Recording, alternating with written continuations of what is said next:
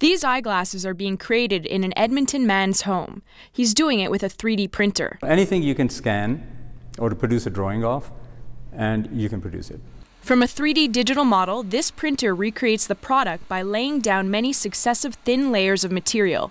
It's then cleaned with high-pressure water, making the printer often more accurate than a production line. Nate is now building 3D prototypes for companies for a fraction of the thousands it costs to manufacture a specific wrench or car part, which can take a month. So now, rather than wait all that time, spend all that money, we produce a rapid prototype through the machine, and then you have a part within maybe a day. From teeth and bones to plastic guns, 3D printing is going mainstream. From car parts to the skull of skunks, 3D printers have the potential to make almost anything. And one Edmonton company knows that the industry is only going to grow larger. You can buy the machines for cheaper, and the software is improving so that you or I can take part in this industry. And that's why we wanted to create PinShape for a place for all those designs to go.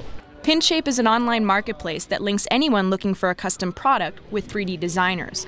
The company then outsources the printing, and the finished product is shipped to your door. 3D printing is one of the coolest things out there. The fact that you can go from printing an ear with some technology to NASA's printing pizzas in outer space, and other people are printing parts for a plane that they're going to go fly. It's an industry that's booming, even as some caution there could be legal battles over patents to come. Kristina, Partsinevelos, CBC News, Edmonton.